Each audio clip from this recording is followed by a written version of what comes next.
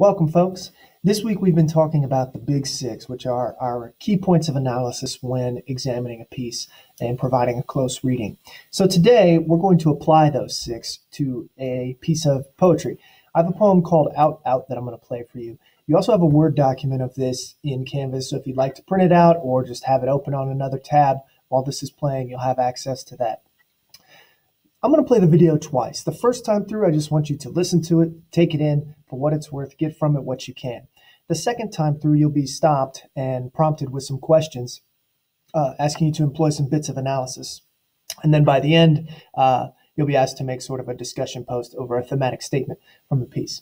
So I'll go ahead and play this, and we'll get started. My name is Nina Porzucchi. I will be reading Out, Out by Robert Frost. The buzzsaw snarled and rattled in the yard, and made dust and dropped stove-length sticks of wood, sweet-scented stuff, when a breeze drew across it.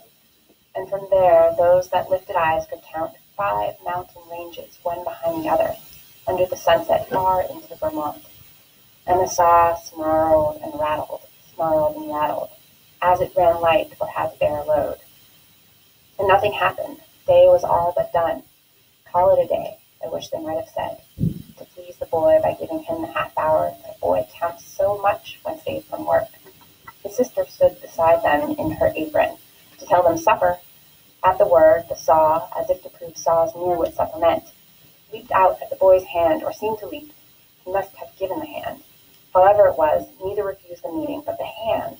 The boy's first outcry was a rueful laugh, as he swung toward them, holding up his hand, half an appeal, but half as if to keep the life from spilling. Then the boy saw all. Since he was old enough to know, big boy doing a man's work, though a child at heart, he saw all spoiled. Don't let him cut my hand off. The doctor, when he comes, don't let him, sister. So, but the hand was gone already. The doctor put him in the dark of ether. He lay and puffed his lips out with his breath. And then the watcher at his pulse took fright. No one believed. They listened at his heart. Little, less, nothing. And that ended it. No more to build on there.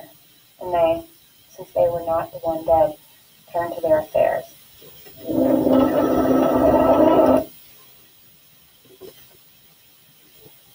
My name is Nina Porzucchi. I will be reading Out, Out by Robert Frost. The buzzsaw snarled and rattled in the yard, and made dust and dropped stove-length sticks of wood, sweet-scented stuff, when a breeze drew across it. And from there, those that lifted eyes could count 5 mountain ranges, one behind the other, under the sunset far into Vermont. And the saw snarled and rattled, as it ran light or had to bear a load. And nothing happened. Day was all but done. Call it a day, I wish they might have said, to please the boy by giving him the half hour that a boy counts so much when saved from work. His sister stood beside them in her apron to tell them supper.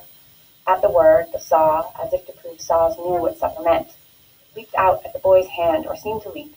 He must have given the hand. However it was, neither refused the meeting, but the hand. The boy's first outcry was a rueful laugh, as he swung toward them, holding up his hand, half an appeal, but half as if to keep the life from spilling. Then the boy saw all. Since he was old enough to know, big boy doing a man's work, though a child at heart, he saw all spoiled. Don't let him cut my hand off. The doctor, when he comes, don't let him, sister. So, but the hand was gone already. The doctor put him in the dark of ether. He lay and puffed his lips out with his breath. And then the watcher at his pulse took fright. No one believed. They listened at his heart. Little, less, nothing. And that ended it. No more to build on there. And they, since they were not the one dead, turned to their affairs.